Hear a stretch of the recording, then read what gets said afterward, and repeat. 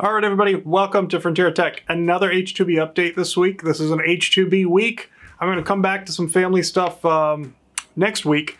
It's just H-2B peak season, so that's why I'm talking about this. So today, I'm going to give you kind of a full update about what we know now after the conference with the Seasonal Employment Alliance, what we know about the April cycle, and what you need to be thinking about as an employer to do right now for workers, whether you've already had workers or you're recruiting them for the April cycle. Some really good information in this one. I'll see you after the break.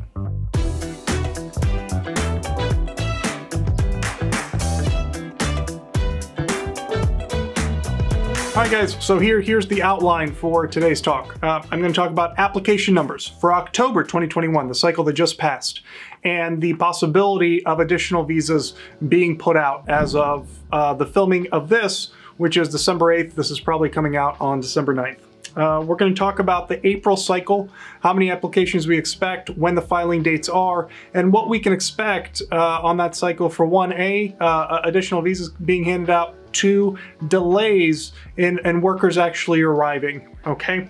And that's going to be a really interesting discussion because there's a lot of things going on globally that affect us right here, that affect us right here. One of the things that I'm going to break out on that is just COVID-19. How is COVID-19 vaccine mandates? How are those mandates and the testing requirements going to impact delays? And I'm going to give you a bottom line on delays. Actually, I'll tell you right now so you don't have to watch the whole video. I think we're going to see a 2 to 3 week delay because of COVID-19 issues, because of infrastructure issues at ministries of labor abroad, and consulates that process the visas themselves. I think we're going to see a 2 to 3 week delay on workers arriving this year, even the ones that are slated to come April 1st. That's a preview. But now, let's start with the agenda. Item 1, let's go with the first half of the cycle. Remember, H-2B visas have a fiscal year cycle that runs from June to June. The first half of the fiscal year, 33,000 visas are allotted. The second half, another 33,000, with the possibility of additional visas being authorized by the Department of Homeland Security. And typically what's always happened when we've had additional visas, they've come in the second half of the fiscal year. So meaning for the cycle of workers coming in on April 1st. This year, for the first time, we had this bum rush on the first half fiscal year cycle in October. We had actually 24,000 more certifications certified by the Department of Labor than there were visa slots. 24,000. To give you an idea, we've never been, even near a few thousand over subscribers in previous years. It truly was historic. We saw a 100% rise year on year, as I've talked about here before. So what's happening? Well, we've been in talks, by we, I mean the Seasonal Employment Alliance and H-2B employers, law offices, agents, the stakeholders have been in talks with the Department of Labor and DHS to try to get a further release of visas. Right now, the political situation is this. The political situation is the Department of Labor is not wild about the H-2 program. That seems paradoxical. Why not? The Department of Labor under the Biden administration has a strong pro-labor, pro-union contingent, and what that means in the American context is that they think the H-2 program is actually somehow competing with American jobs, even though it's not, and we can talk about that in a new video. Department of Homeland Security is a lot friendlier this time around than under the Trump administration, because what they want to see a release valve for undocumented immigration, and they want to see the immigration programs, jobs programs like the H-2 actually used to relieve pressure on American employers as the system's designed to do. Under the Trump administration, just as a note, we had a completely opposite scenario where the Department of Labor was quite friendly to the program, but the Department of Homeland Security was not, because you had a very, very, very, very strong Stephen Miller stance against immigration. Everybody knows what that is. Okay, I don't need to talk about it further. So it's just interesting that we now have a flip. The good thing about that in the Biden administration is that the Department of Homeland Security has the jurisdiction to release additional visas. That's why we actually saw a release last summer. It was the Department of Homeland Security, Secretary Mayorkas, releasing the visas. And so what we've heard is that the Department of Labor was really adamant that no more visas could be released until they finished certifying all applications, which basically went through the start of December. This was interpreted by many as just a slow walk maneuver by the Department of Labor, who again is not friendly to the H-2s.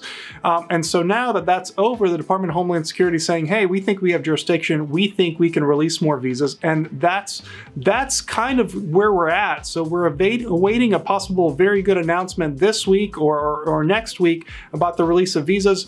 The SEA, Seasonal Employment Alliance, is asking for anywhere for 12,000. There were 24,000 additional certifications. We think that at least half of those are probably not needed anymore. Again, these are seasonal employers, so 12,000 is what's being asked for. If that happens and you were certified last cycle, and let's say you still have a need, maybe you even have a one-time need, you know, you're going to be able to apply with those certified applications to get new visas. So that's really good news.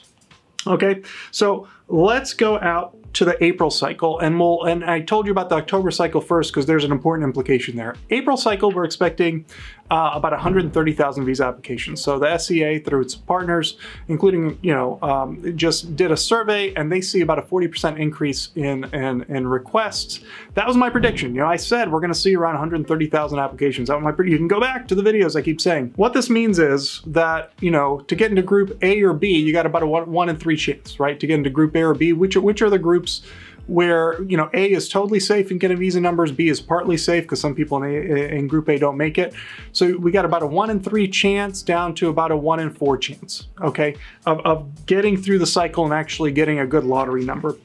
Again, January 1st through 3rd are going to be the window for putting in applications. It's not first come, first serve. It's you put it in during that window. Everything is randomized, and then you're randomly assigned to group A, B, C, D, you know, okay. And we should know by the end of that week. The end of that week is January 7th. The 1st is a Sunday. It goes, 765, 76543. 2-1. The 1st is a Saturday, so it's going to be a Saturday, Sunday, Monday filing, right? So get ready to use that weekend for filing if you're doing it on your own. And we should know by Friday what the groups are. It will be announced on the Department of Labor FLC site. Okay, but what's happening with the H-2Bs? Well, what's happening in the April cycle is we have this global pandemic and supply chain shortage that's been caused by that, and the need for, you know, new COVID-19 protocols that is going to cause delays. You know, the H-2Bs, you have to understand, are one half of the H-2 program. The other half is the H-2As. These are the agricultural visas. Agricultural visas are not on a biannual cycle. You can get them all year. The estimated demand this year is 17% over the demand, over the number of visas requested last year. Last year there were around 320,000 visas. So it's around 400,000 agricultural visas that are being requested. Okay, so if H-2B program has 66,000 visas plus whatever the additional visas are. So let's say it gets us to 100,000 visas. You're looking at 500,000 seasonal workers that are going to be trying to enter the United States, mostly in the spring and summer. 500,000 workers. Just think about that number and think about all the attendant things it might mean for the state of the US economy and how we're fundamentally restructuring our supply chains, okay? But then think about the actual nitpicky infrastructural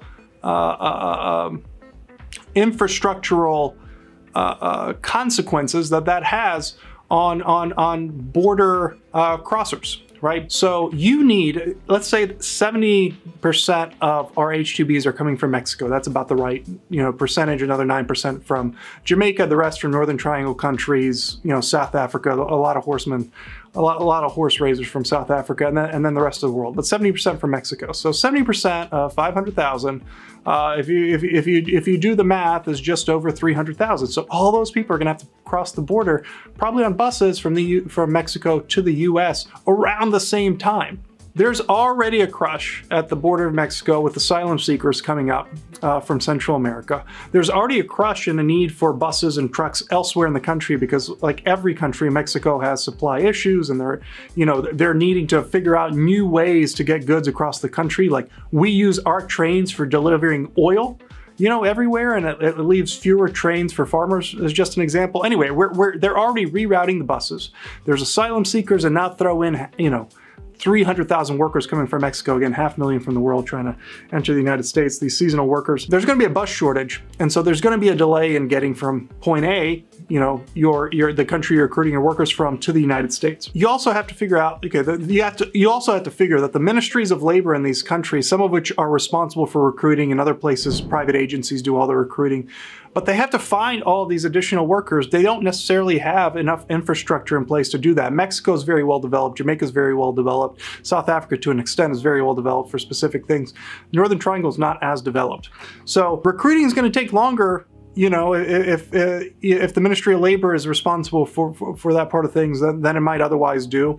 And the smaller recruiting agencies, might have a tougher time getting these larger numbers. And then, on top of that, you actually have to do the visa processing at the consulate. So Ministry of Labor recruits the workers, consulates, process these workers, U.S. consulates.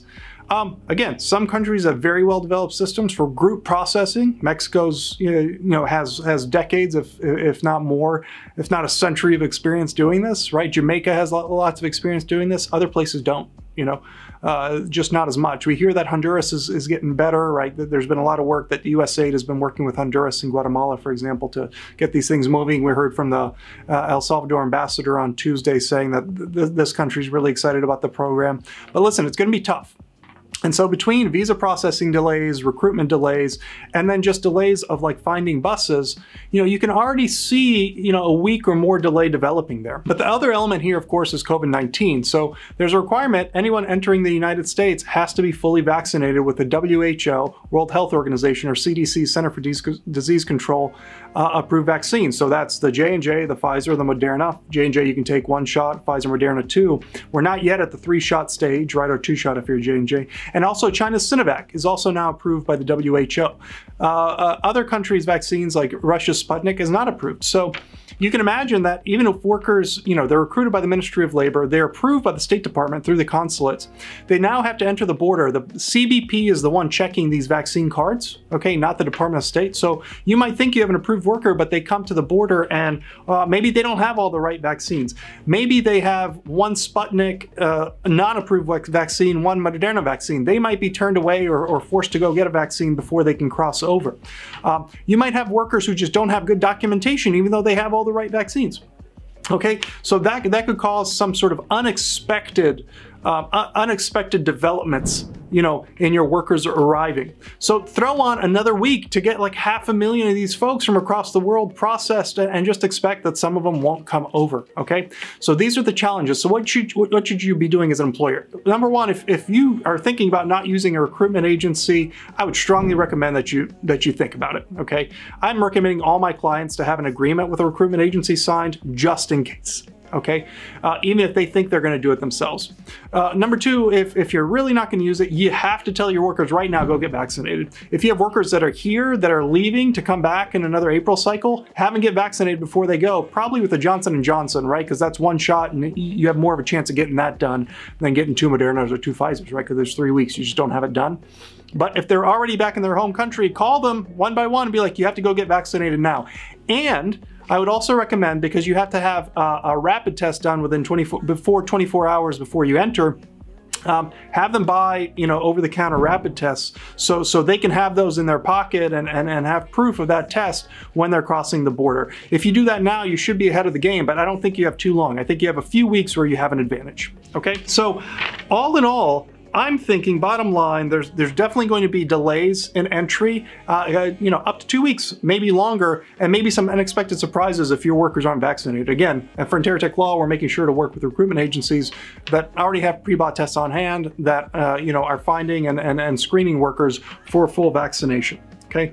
All throughout this process, it has paid off to be conservative. We're learning these lessons as we go. H-2B has been one of the bumpier programs in modern history for immigration, but I think you can be prepared, you can anticipate things, but you have to be active.